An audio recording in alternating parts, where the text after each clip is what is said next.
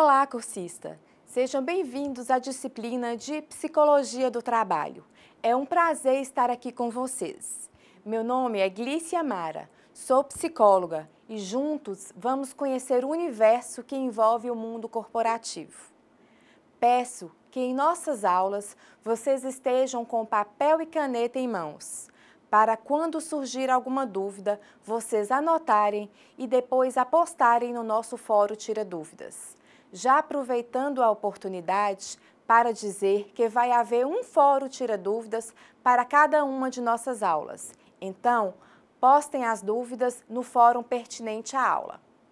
E para que tenhamos um bom resultado, será necessário a dedicação de vocês nos estudos e na execução das atividades na sala virtual. Além disso, é muito importante que vocês leiam toda a apostila. Vamos começar? Vocês devem estar se perguntando: vou precisar mesmo estudar Psicologia do Trabalho? Eu afirmo que sim, que é de extrema importância, pois onde há pessoas, deve-se ter um olhar focado aos indivíduos e à diversidade humana. Por que algumas pessoas seguem as normas de segurança e outros não? Muitas vezes, essa resposta é dada como sendo uma característica da personalidade, ou seja, relacionamos tal comportamento com a personalidade de cada pessoa.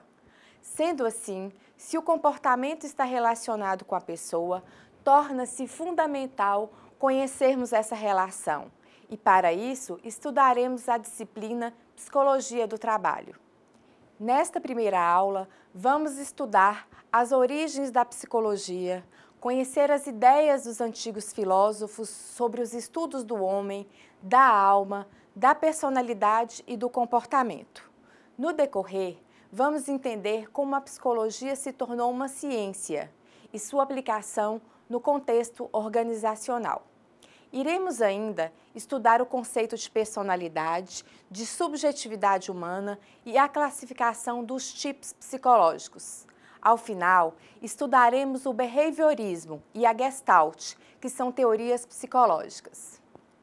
A ideia da disciplina Psicologia do Trabalho não é tornar o cursista em um psicólogo, mas apresentar as formas pelas quais se pode conhecer um pouco mais as pessoas com quem iremos trabalhar e também analisarmos a nós mesmos. O termo psicologia é de origem grega, formada pelas palavras psique, que significa alma, e logos, que significa estudo. Portanto, etiologicamente, a psicologia significa estudo da alma. Em linhas gerais, a psicologia é uma ciência que visa compreender as emoções, a forma de pensar e o comportamento do ser humano. A psicologia tem por finalidade estudar a subjetividade humana. Mas o que é subjetividade? Subjetividade são as formas de pensar, sentir, agir, comportar-se e sonhar de cada pessoa. Essas formas não foram sempre as mesmas, mudaram de acordo com os tempos e as épocas. Assim, podemos dizer que as pessoas são por elas determinadas e, ao mesmo tempo, são determinantes. Conforme Foucault, a constituição histórica não se dá com acontecimentos cumulativos, lineares e aglutinados ao longo do tempo, mas como história-problema, tendo continuidades e rupturas, contradições e controvérsias. Sob essa perspectiva, são apresentados aqui aspectos da trajetória histórica, considerando que o percurso e a constituição da psicologia enquanto ciência não se dá como um caminho retilíneo e evolutivo em gradual refinamento da área. Pelo contrário, as suposições sobre a trajetória da formação da psicologia receberam contornos diferenciados, rumos e ramificações distintas face aos mais variados cenários geográficos, políticos, científicos e econômicos, que tiveram início na nossa pré-história. Em cada contexto e período, ocorreram transformações que deram novas feições ao modo da psicologia compreender o indivíduo e suas relações.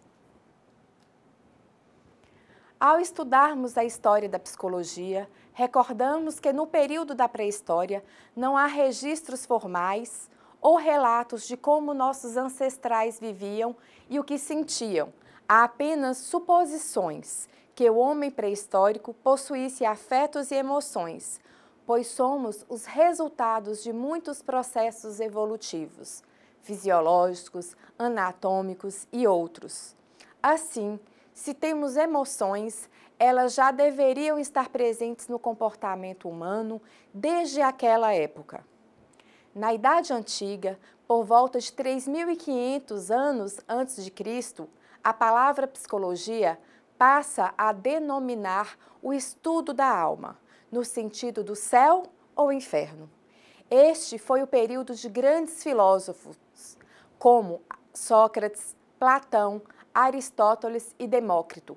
Foi o berço das ciências contemporâneas. Uma frase do Sócrates nesse período está interligada à psicologia, sendo bastante conhecida.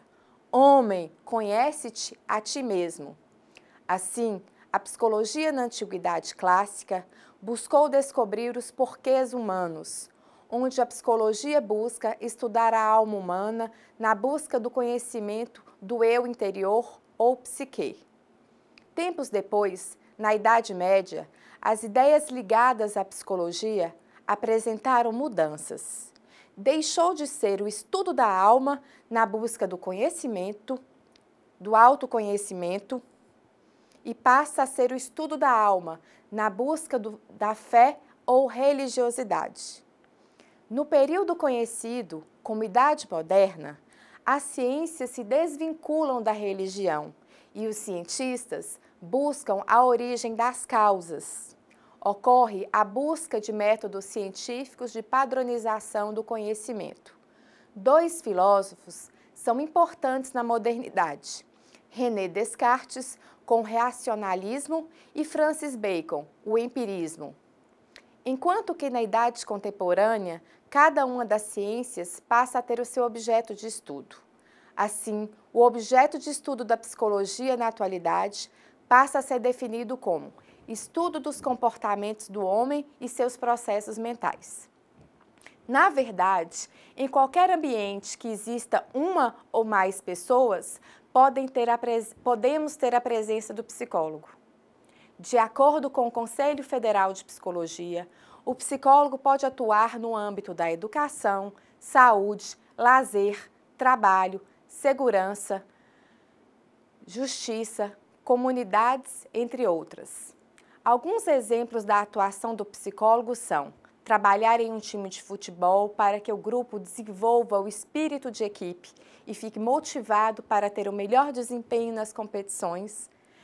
Quanto à sua atuação nas empresas, é muito ligada ao setor de recursos humanos, ou seja, trabalha selecionando novos funcionários, acompanhando o desempenho destes, organizando treinamentos e outras atividades voltadas para a integração dos colaboradores, como festividades, ações voltadas para o bem-estar e saúde dos trabalhadores. Agora que definimos o conceito de psicologia e suas variadas abordagens nos diferentes períodos civilizatórios, vamos nos ater à psicologia no contexto organizacional. A psicologia possui diversas áreas de atuação, sendo a clínica ou terapêutica a mais conhecida. Temos ainda a atuação da psicologia na área da educação, no trânsito, no esporte, a psicologia jurídica, segurança, a do consumidor, a social e a em comunidades, a hospitalar, entre outras, e a psicologia do trabalho e a organizacional.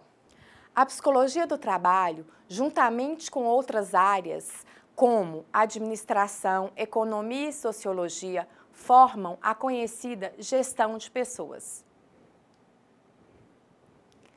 A psicologia do trabalho tem como objeto de estudo os comportamentos e as situações do homem no trabalho, no que diz respeito às condições de trabalho exteriores a este indivíduo e por meio dessas mesmas condições. Assim, somos capazes de identificar como área de concentração da psicologia do trabalho a busca e promoção nos espaços organizacionais, ambientes de trabalho, onde as pessoas se sintam bem ou motivadas. Ao trabalhar com satisfação, o indivíduo preenche seu lado profissional e também o pessoal. E assim, esta pessoa é muito mais produtiva, pois encontra razões para executar suas tarefas.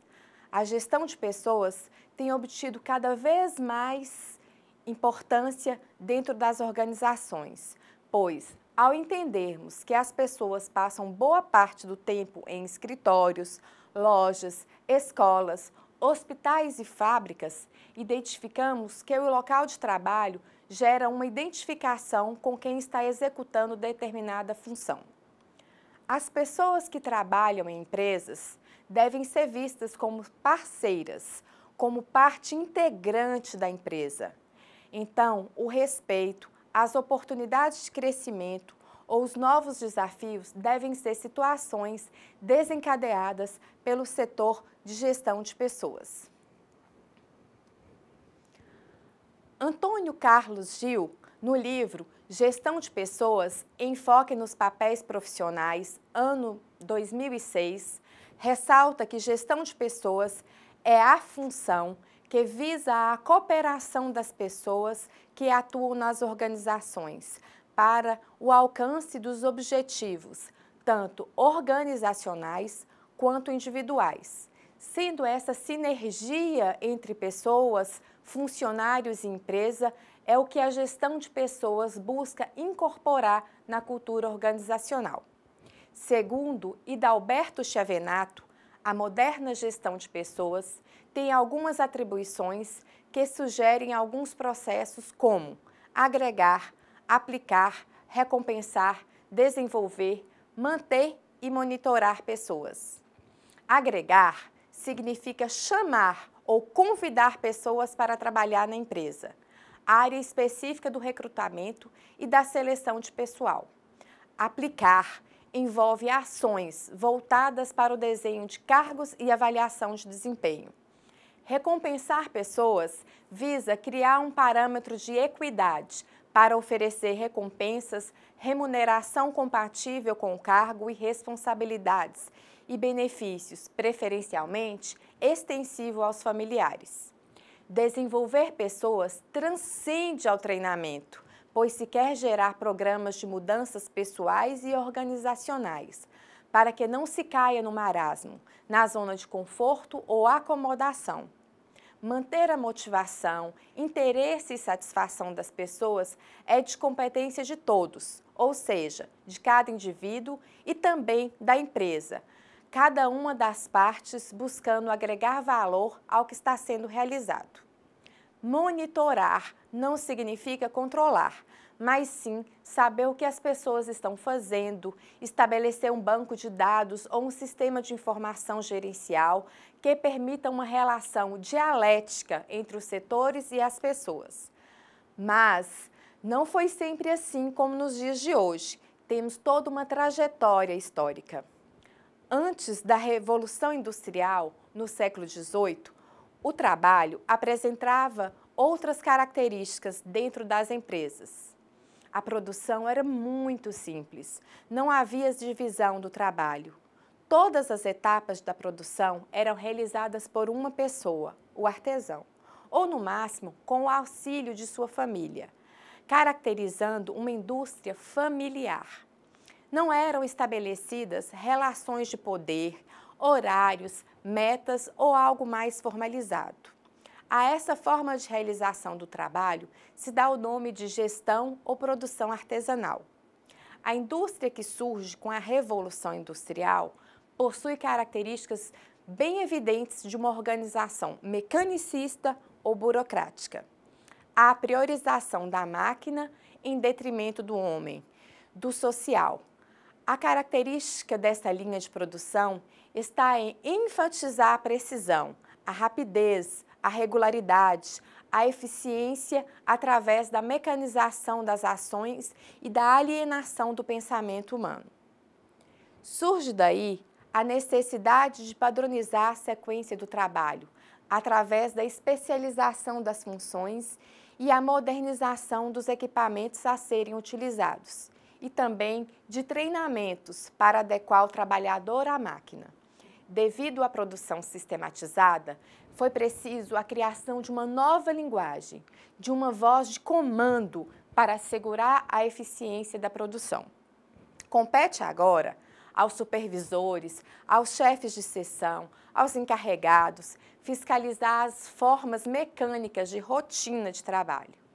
A hierarquização do comando é correspondente ao poder, cabendo às chefias planejar, treinar, pensar, comandar e aos funcionários cumprir as ordens, as normas e as regras de forma fiel e eficiente. Os principais representantes do modelo de gestão mecanicista, taylorista ou burocrática são o engenheiro Frederick Winslow Taylor, o engenheiro Julius Henry Fayol e o empreendedor americano Henry Ford, fundador da Ford Motor Company, companhia existente até hoje. Há outros nomes que poderiam ser citados, mas a característica comum entre estes representantes está em seus princípios administrativos, onde a máquina se sobrepõe ao homem trabalhador. A preocupação original foi tentar eliminar o fantasma do desperdício e das perdas sofridas pelas indústrias americanas e elevar o nível de produtividade através da aplicação de métodos e técnicas da engenharia industrial. Taylor é tido, dentro da área da administração, como sendo o pai da administração científica e tem como objeto de estudo o controle de tempos e movimentos. A ideia base de Taylor é a racionalização do trabalho, a simplificação dos movimentos durante a realização das tarefas. O autor foi importante, porque antes dele, a forma de execução e produção eram morosas, sem padronização, sujeita a muitos erros, perdas e retrabalhos. Todo esse processo contribuiu para que a forma de executar as tarefas no momento presente tenham características muito específicas: ritmo, trabalho, qualidade, jornada de trabalho definida, cartão de ponto, chefes para organizar e controlar as tarefas e máquinas como ferramentas imprescindíveis na produção do produto. Um dos reflexos do sistema Taylor na atividade laborativa ou do trabalho está no adoecimento do trabalhador, as ondas de greve, muitas insatisfações por parte dos trabalhadores e um alto número de acidentes. A exigência do ritmo e da forma de executar as tarefas não é compatível com os aspectos fisiológicos do organismo do trabalhador. As políticas e práticas vigentes não focam o lado humano, só focam o lucro e o máximo de produtividade possível. Portanto, a gestão taylorista estabelece uma divisão significativa do trabalho. Há as pessoas que pensam sobre como os processos devem ser executados e estão representadas pelo comando, ou seja, cargos de chefia, encarregado ou supervisor. E há as pessoas que executam, preferencialmente de forma mecanizada ou robotizada, pois formam a base da pirâmide hierárquica. O chamado operacional, os auxiliares ou trabalhadores braçais. Analisando este período, Chiavenato apresenta a concepção de que as pessoas podem ser vistas como recursos ou como pessoas. Como recursos, elas são apenas uma extensão da máquina e devem estar prontas e dispostas a acompanhar as necessidades de produção, encaixando-se no ritmo imposto pelo aspecto mecânico da produção. Já na concepção como pessoas, requerem um olhar mais humano, considerando que o trabalhador tem desejos, ambições, necessidades pessoalizadas, interesses diversos, ritmos diferenciados e que não é possível padronizar todo um processo de produção fundamentado em médias estatísticas, pois as pessoas são diferentes entre si. Sendo assim, é preciso valorizar as relações humanas dentro dos ambientes de trabalho. No ano de 1927, o psicólogo americano Elton May desenvolveu um estudo sobre o aspecto da iluminação na produtividade, associando o índice de acidentes de trabalho e fadiga com baixa luminância nos postos. Este simples estudo é uma clara preocupação com bem-estar, conforto, segurança, ou seja, uma atenção para com a pessoa que está executando o trabalho. A valorização dos aspectos psicológicos e sociais nos processos de produção, tendo como consequência passou-se a valorizar as relações humanas no trabalho. Assim, temas como comunicação, motivação, lideranças e tipos de supervisão passam a ser também consideradas na administração de pessoas. A descoberta da relevância do fator humano nas empresas veio proporcionar o refinamento da ideologia da harmonização entre capital e trabalho, definido pelos teóricos da administração científica. As conclusões mais significativas do experimento de Maio foram determinação do nível de produção por normas sociais e integração do indivíduo ao grupo. Os indivíduos não agem isoladamente, mas seguem o grupo. As recompensas e as sanções impostas pelo grupo determinam o comportamento da pessoa. O reconhecimento da inexistência de grupos informais bem estruturados. As relações humanas constituem as interações entre pessoas e grupos. A importância do conteúdo do cargo no moral do indivíduo. Fica claro que o fator humano nos ambientes de trabalho tem uma grande importância. É preciso buscar o consenso entre as necessidades do empregador, que visa ao lucro, com as necessidades e satisfações sociais, emocionais e psicológicas do empregado. A escola da administração que tem esse enfoque é denominada de Escola das Relações Humanas.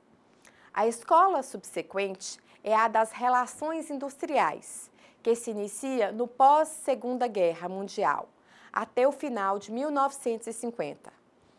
Por causa da destruição em massa da Europa e na morte de milhões de civis, a ênfase nos aspectos humanos estava vigente e as empresas buscavam ampliar as melhorias das condições de trabalho.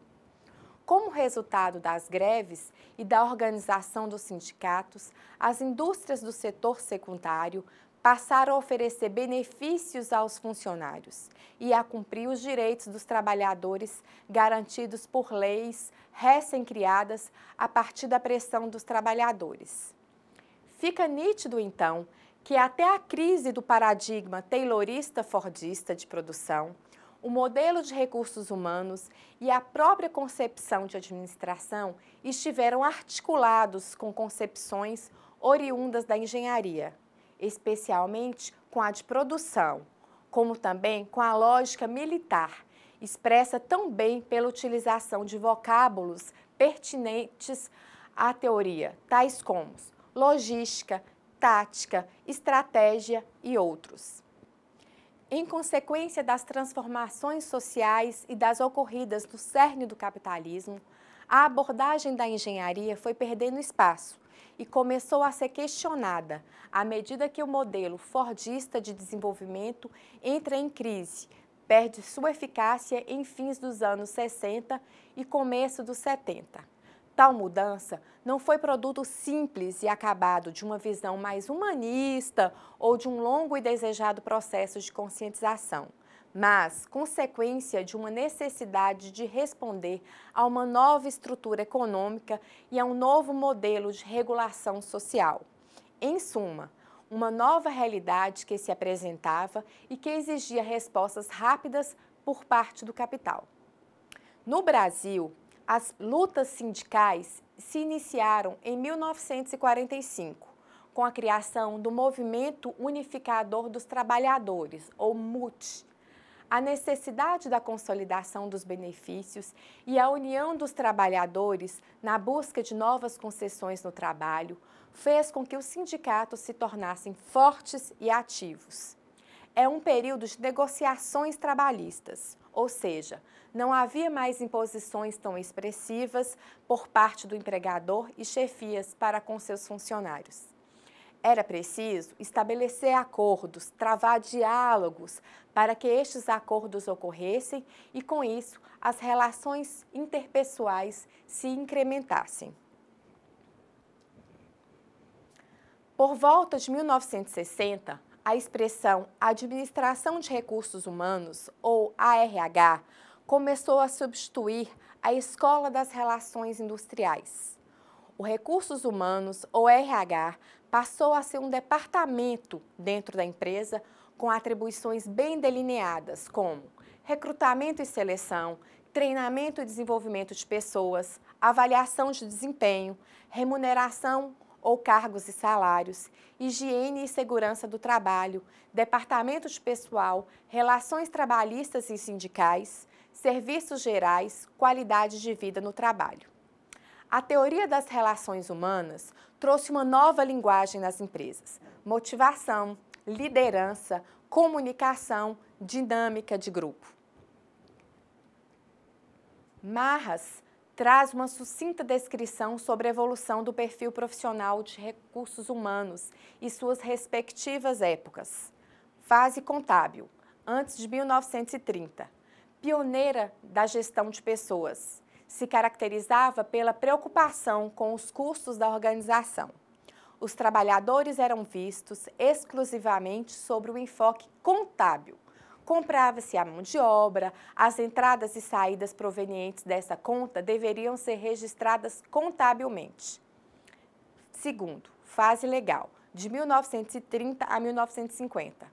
Aparecimento da função de chefe de pessoal, profissional cuja preocupação estava centrada no acompanhamento e na manutenção das recém-criadas leis trabalhistas da era getulista.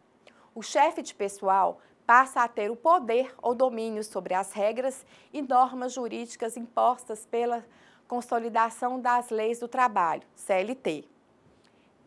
Fase tecnicista, de 1950 a 1965. Implanta no Brasil o modelo americano de gestão de pessoal e alavancou a função de RH a status orgânico de gerência. O RH passou a operacionalizar os serviços de treinamento, recrutamento e seleção, cargos e salários, higiene e segurança no trabalho, benefícios e outros. Fase administrativa ou sindicalista, de 1965 a 1985, criou um marco histórico nas relações entre capital e trabalho. O gerente de relações industriais passa agora a se chamar gerente de recursos humanos. Pretendia-se com essa mudança transferir a ênfase em procedimentos burocráticos e puramente operacionais para as responsabilidades de ordem mais humanísticas, voltada para os indivíduos e suas relações. Fase estratégica, de 1985 à época atual. Introdução dos primeiros programas de planejamento estratégico atrelado ao planejamento estratégico das organizações. Iniciou uma nova alavancagem organizacional do cargo de gerente de RH, que, de posição gerencial de terceiro escalão, em nível ainda tático, passou a ser reconhecido como diretoria, em nível estratégico nas organizações. O setor de recursos humanos pode ser considerado eclético, pois diferentes áreas de formação profissional podem atuar neles.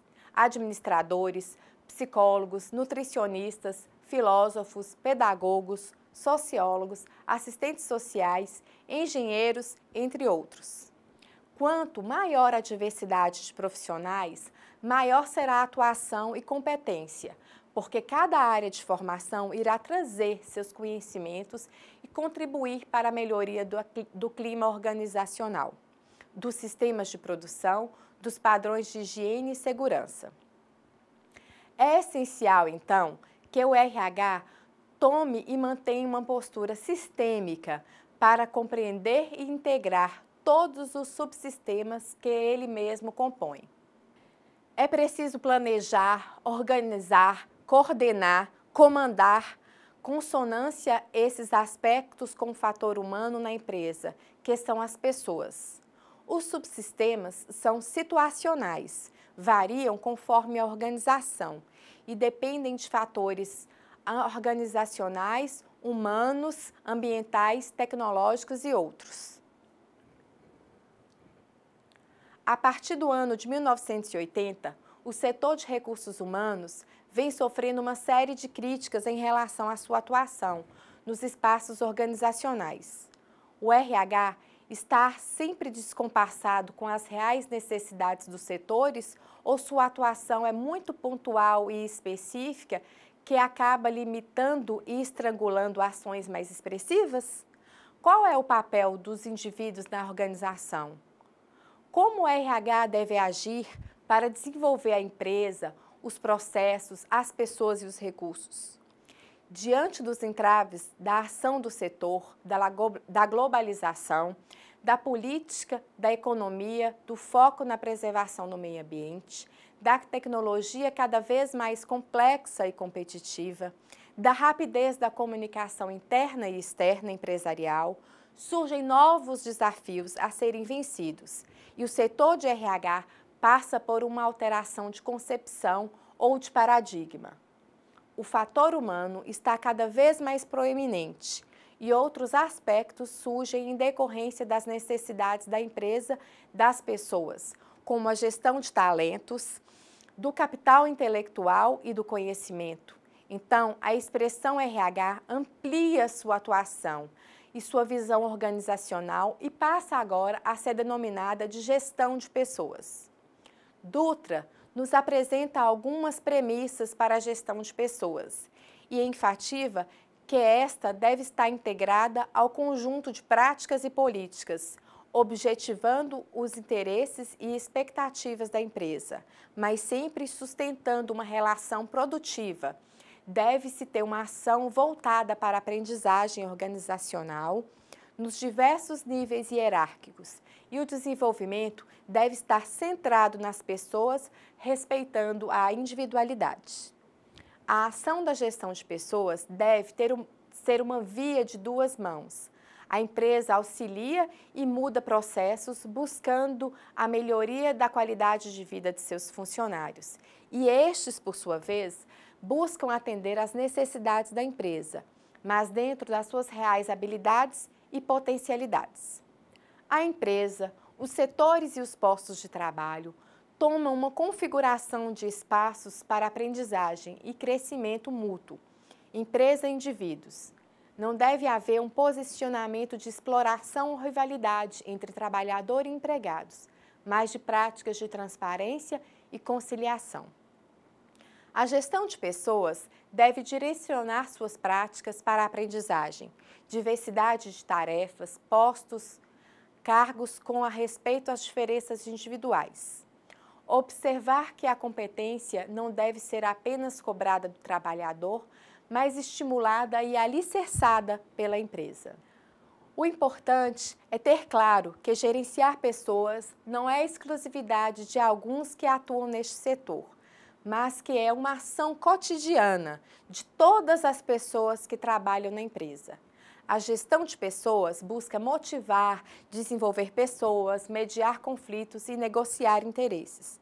Não há mais como retroceder, pois o trabalho e o trabalhador contemporâneo são muito diferentes da época da Revolução Industrial. Hoje, temos um profissional mais crítico, com mais interesses e aspirações, buscando se desenvolver juntamente com a empresa. E as organizações não podem estar defasadas, acreditando que pessoas são apenas números, robôs ou máquinas.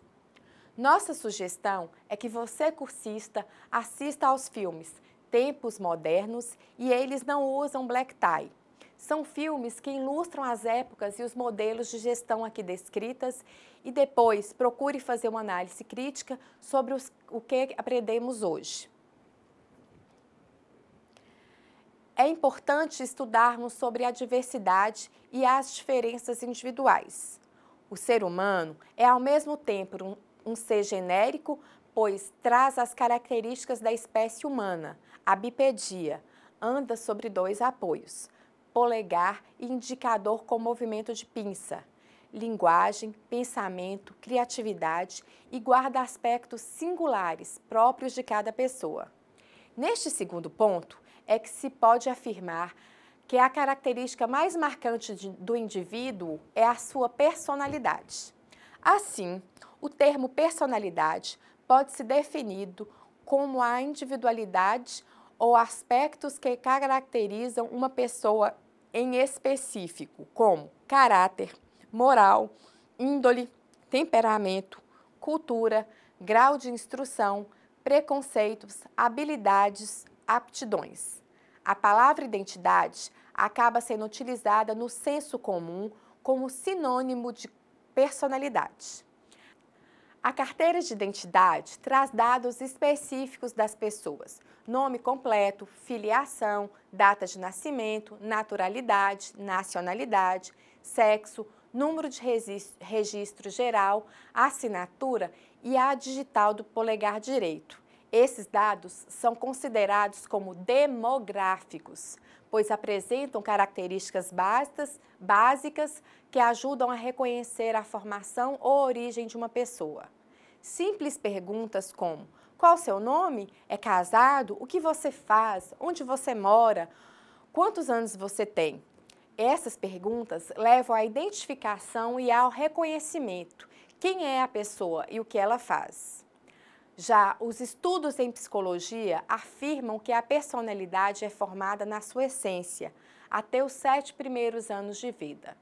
À medida que o indivíduo cresce, torna-se um adolescente, um adulto e posteriormente um idoso, apenas aspectos periféricos ou superficiais da personalidade vão sofrendo mudanças. Algumas crises de identidade, questionamentos, redefinições, dificuldades alteram a forma de ver e de se autoconceber. Não é possível imaginar que ao longo de toda uma vida, as ideias que compõem a mente e o comportamento de um menino de 10 anos permaneçam, perdurem exatamente as mesmas até quando ele estiver com 40 anos ou mais. As pessoas com quem o indivíduo convive atuam de forma muito importante nas características emocionais ou afetivas. Outro fator são os genes, herdados pelos pais e avós, que caracterizam o fenótipo, ou seja, o tipo físico que a pessoa apresenta, alto ou baixo, gordo ou magro, cabelos crespos ou lisos, olhos claros ou escuros. Enfim, há fatores sociais e genéticos influindo nas características de cada pessoa. Não há como caracterizar a personalidade das pessoas em boas ou ruins, fortes ou fracas.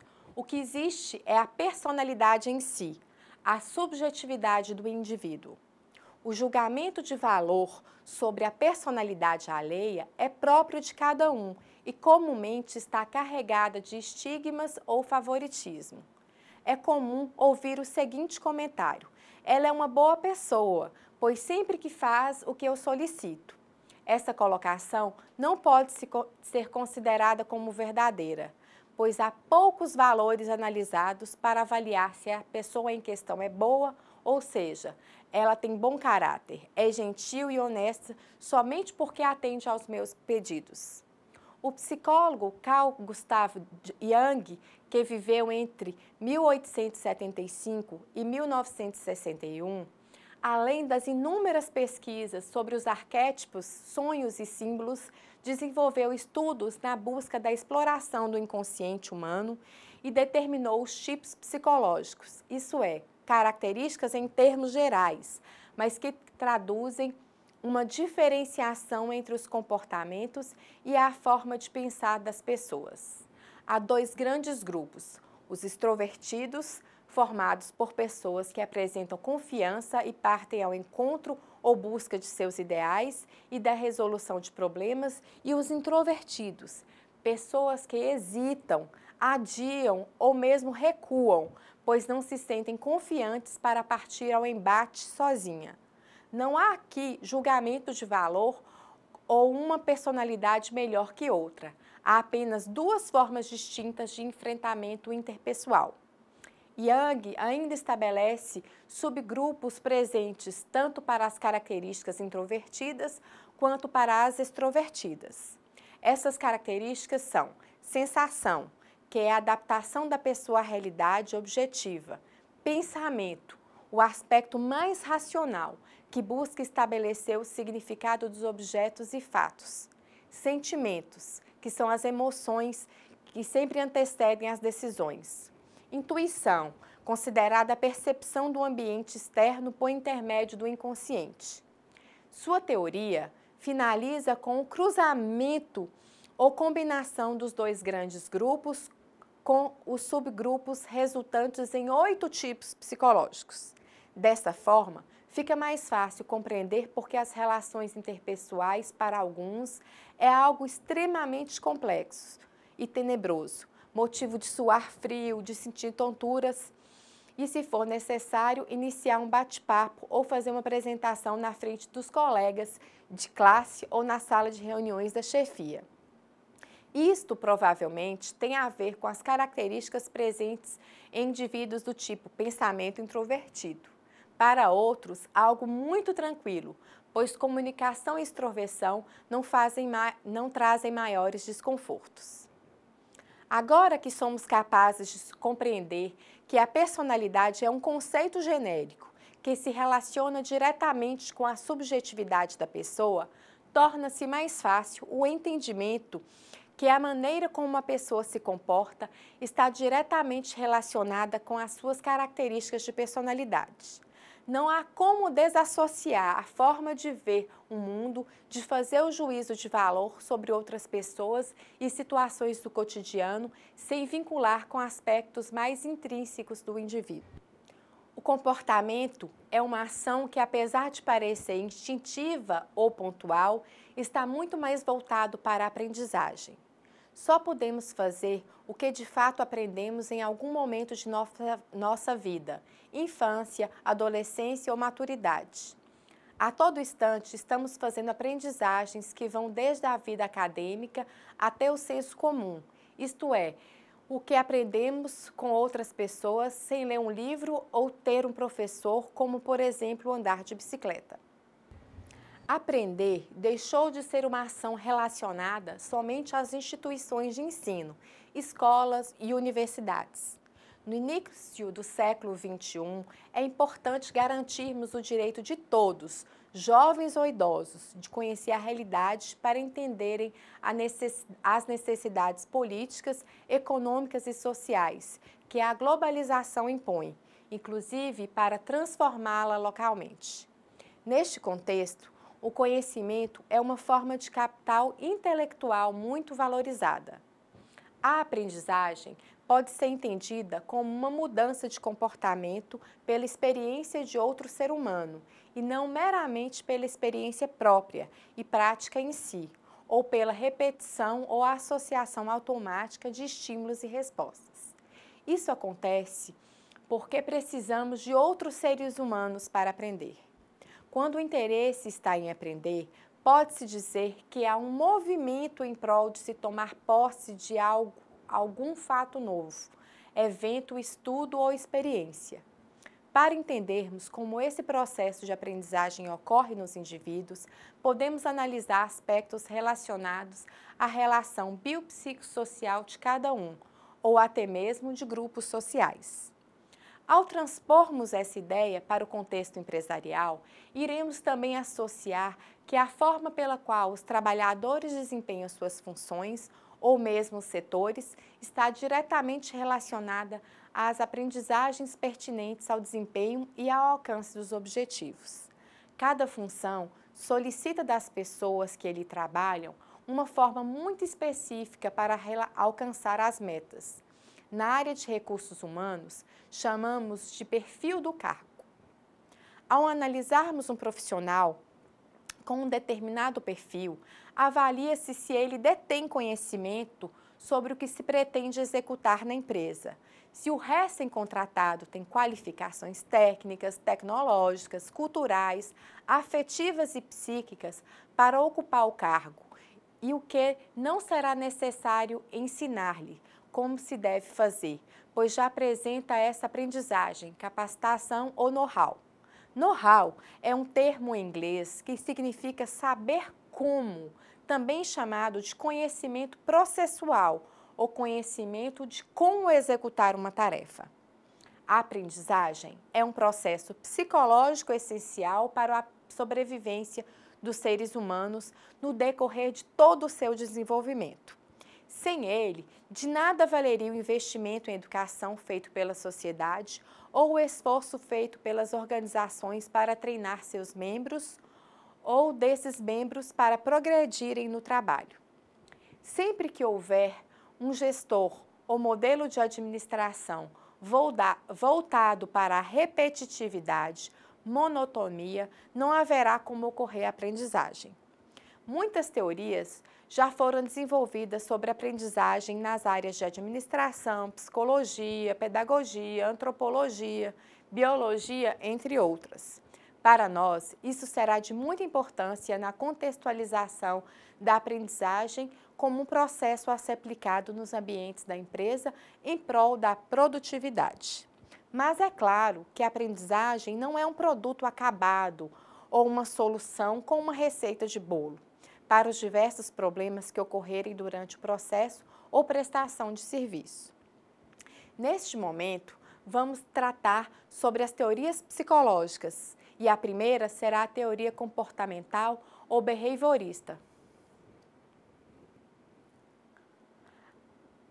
A tradução da palavra behavior do inglês para o português significa comportamento. A teoria comportamentalista ou behaviorista parte do princípio de que a aprendizagem requer um estímulo constante, a presença do reforço positivo e a repetitividade. Os estudiosos dessa área são Pavlov, Skinner e Watson, entre outros, que ao longo do século XX buscaram entender o comportamento dos indivíduos e como eles aprendem. Para esses estudiosos, a ênfase está no estudo das interações entre o indivíduo e o ambiente e também entre as ações desses indivíduos, suas respostas ou seus comportamentos e o ambiente, ou as estimulações. O behaviorismo tem como base a relação estímulo, aqui chamado por S, e resposta, chamada por R, onde cada estímulo provoca uma única resposta, ou seja, diante de um evento externo, todos os indivíduos apresentam um único comportamento em resposta ao meio ambiente. Segundo o behaviorismo, existem dois tipos de comportamento. Primeiro, o comportamento respondente ou reflexo, e o segundo, o comportamento operante. Conforme as classes, os comportamentos são comportamento respondente, em resposta ao estímulo específico. Este é um comportamento automático. Exemplo fácil: chorar toda vez que cortamos uma cebola. O outro é o comportamento operante, quando é necessário certa maturidade e discernimento. Ocorre uma atuação para receber estímulo necessário. Como exemplo, são as ações realizadas para chamar a atenção de alguém, sendo necessário lembrar que os sentimentos não causam comportamentos. Querem um exemplo? Imagine que você vai a um médico para uma consulta e lá ele solicite que você fique sentado para lhe examinar. O médico começa o exame usando um martelinho para ver como estão os seus reflexos. Ele dá uma batida de leve na sua perna que responde a esse estímulo com um chute. Perceba que a batida de martelo é o estímulo e o chute é a resposta. Este comportamento pode ser considerado involuntário ou respondente, pois não temos como evitar que ele aconteça. Ou seja, você não esperava que sua perna levantasse de repente, como se fosse dar um chute. Para os behavioristas, o reforço é o fator desencadeante das respostas ou comportamentos. O reforço a toda consequência que, seguido uma resposta, altera a probabilidade futura de ocorrência dessa resposta. Pode ser dividido em reforço positivo, e é todo evento que aumenta a probabilidade futura da resposta que produz. E reforço negativo é todo evento que diminui a probabilidade futura da resposta que remove ou atenua. Ou seja, há elementos do meio que atuam para que o indivíduo repita muitas vezes o mesmo comportamento. Assim, ele irá fazê-lo sem observar o mesmo estímulo. Exemplos dessa relação: um beijo, um abraço, palavras gentis, um presente, um telefonema de agradecimento ou algo similar. Nos ambientes de trabalho, pode-se considerar que reforços positivos sejam a tão desejada promoção, uma mudança de turno ou horário de trabalho, folga em um feriado, aumento salarial e outros. Já a ação do reforço negativo atua exatamente do contrário. Sempre que o indivíduo apresentar um comportamento ou realizar uma ação, ele receberá um reforço negativo, que irá impedir que volte a executar este mesmo comportamento ou ação. Exemplos dessa relação podem ser uma surra, um castigo, uma proibição ou uma punição, de tal forma que o indivíduo se sinta penalizado. Na organização, as penalizações são demonstradas através de demissões, mudança de postos de trabalho para algo desqualificado, férias em data não desejada, redução salarial. Os autores behavioristas enfatizam que o reforço positivo deve oferecer algum atrativo para o indivíduo e o reforço negativo a retirada de algo importante para ele. O foco comportamentalista está em condicionar as pessoas para executarem tarefas sem se dar conta disso. O comportamento condicionado ocorre quando o estímulo permanece constante, seguido de inúmeras ações ou comportamentos repetitivos, chamamos de repetitividade. E o reforço positivo não se faz mais necessário, ou seja, um indivíduo vai executar essa tarefa independente de reforçamento. Para Fleury e Oliveira Júnior, a aprendizagem pode ser entendida como um processo de mudança provocado por estímulos e mediado por emoções que podem não produzir mudanças no comportamento da pessoa.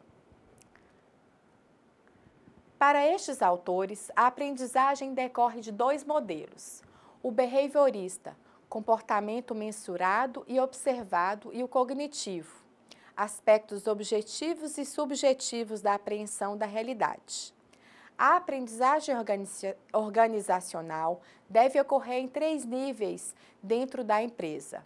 O primeiro nível é o individual, por ser um processo intrapessoal. O segundo nível é o grupal ou departamental, por se tratar de um processo interpessoal. E o terceiro nível é o organizacional, que é um processo institucional expresso pela cultura organizacional. Uma pergunta que devemos fazer é: a quem compete oferecer esses estímulos e reforços positivos aos trabalhadores?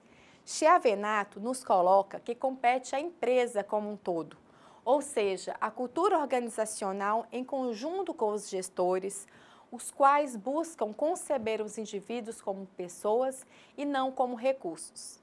Independentemente do nível em que a aprendizagem transcorra, é justamente ela quem garante que a empresa permaneça aberta e competitiva no mercado diante das mudanças políticas, econômicas e sociais deste e da sociedade.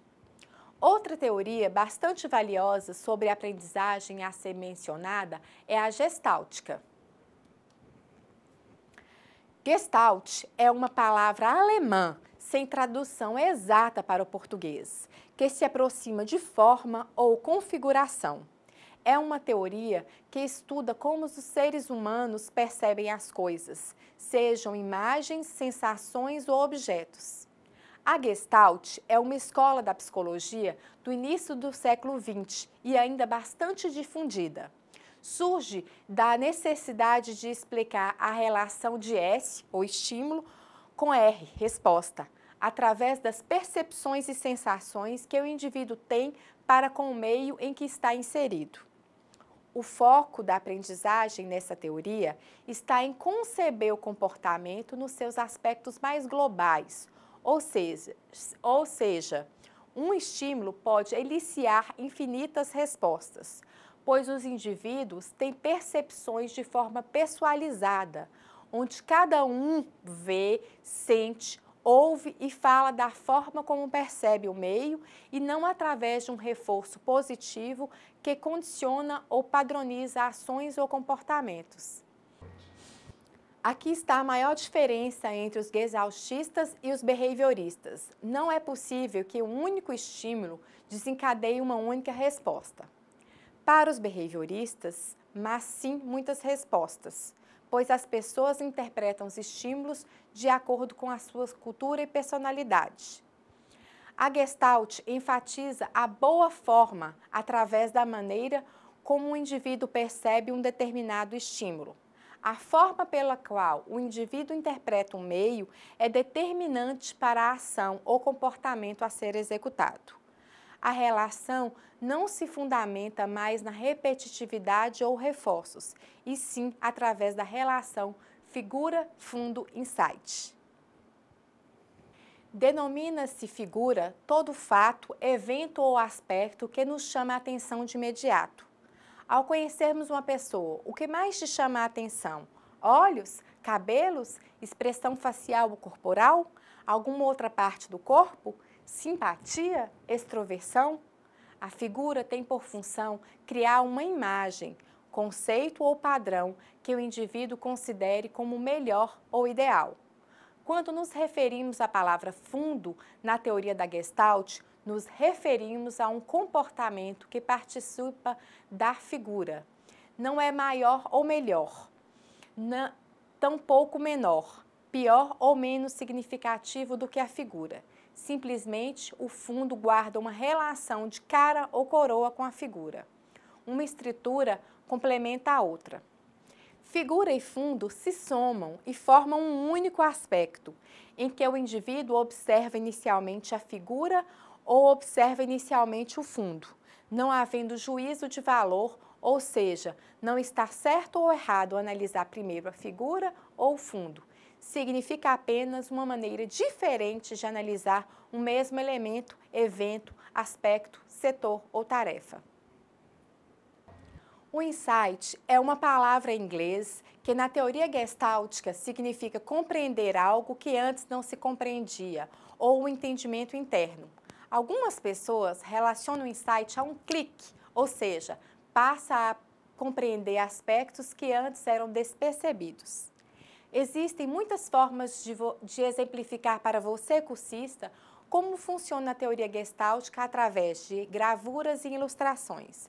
Portanto, escolhi estes exemplos aqui para melhor compreensão. O que você consegue perceber nessa gravura? A primeira gravura é reconhecida como o vaso de Rubin.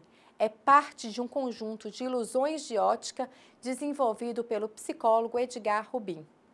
Apresenta uma escolha mental entre duas interpretações válidas: a silhueta de um vaso ou a silhueta do perfil de duas faces humanas. Em geral, o observador percebe apenas uma delas e somente após algum tempo ou através de algum estímulo acaba percebendo a segunda. Ao tentar observar a primeira e a segunda interpretação simultaneamente, percebe-se que uma pode impedir a outra. Isso acontece com vocês? Observem agora a segunda gravura. Este desenho é um clássico da Gestalt. Você pode enxergar nele ou uma jovem ou uma velha, dependendo de como estejam os seus processos cognitivos neste momento. E você, entendeu a diferença do behaviorismo e da Gestalt? Vou resumir de uma forma bem simples. O behaviorismo estuda o comportamento através da relação estímulo-resposta, procurando isolar o estímulo que corresponderia à resposta esperada. Já a Gestalt amplia a relação estímulo-resposta, ou seja, estuda o comportamento em sua totalidade. A Gestalt, ao observar o comportamento de uma pessoa irritada, por exemplo, não vai apenas estudar a raiva que a pessoa sente, mas o que aconteceu com ela, o contexto em que ela estava inserida, se existia alguém irritado antes dela e expressar hostilidade. Enfim, verificar o comportamento da pessoa como um todo. Transferindo esse conceito para a vivência organizacional, equivale dizer que cada indivíduo irá realizar suas tarefas de forma como as compreendeu no treinamento, na capacitação ou na reunião. O gestor apresenta uma forma de executar o processo produtivo ou os procedimentos específicos para atender ao cliente.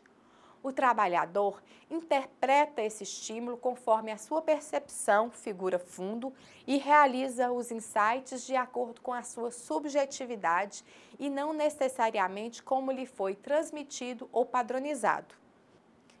Para finalizar os estudos da nossa aula, é preciso questionar como está o processo de aprender e de ensinar dentro das empresas.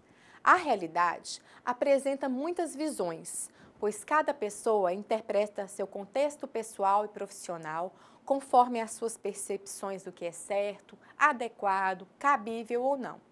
O que para o trabalhador A é viável de ser executado, para o trabalhador B parece mais difícil ou quase impossível de realizar.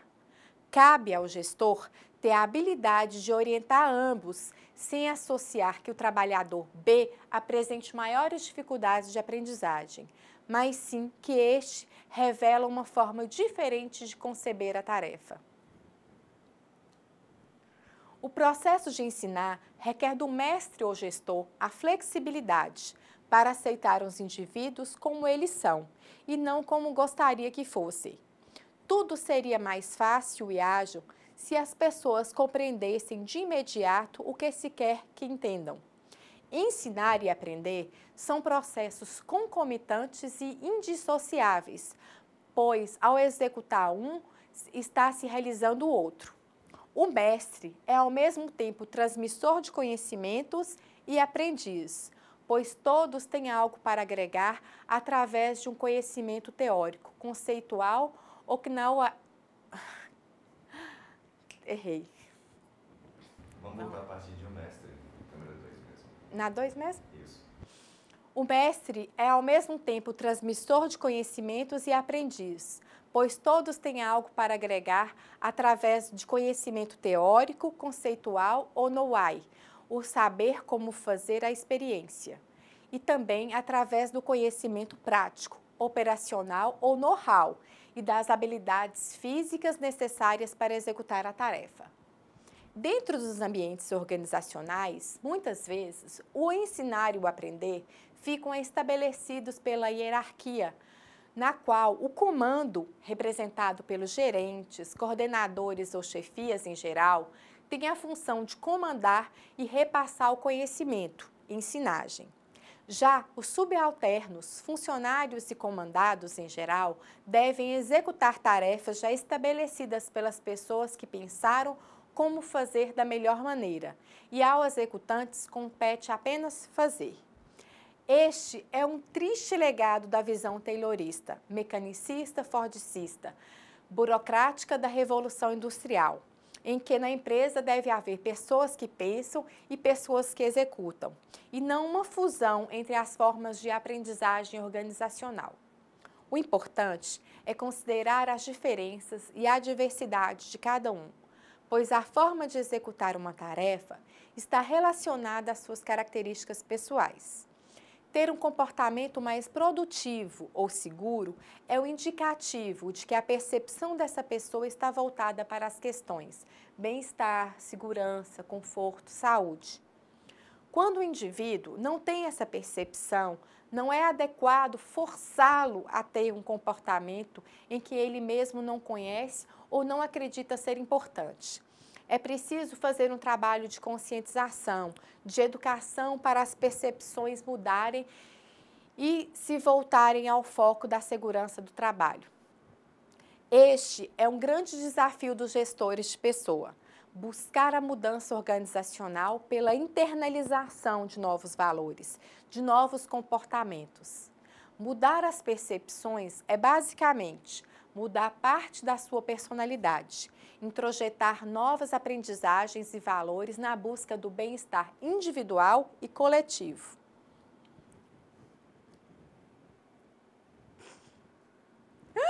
Era o mesmo slide. Dá só coloquei novamente. Eu consigo? Eu consigo. Segue, ali embaixo. Eu consigo, é ótimo. Já consegui adquirir aprendizagem. Ok. Eu estava na câmera 1 ou 2, que na hora de voltar já, eu não sei mais. Qualquer uma. Tá. Vai entrar no slide agora e tanto faz.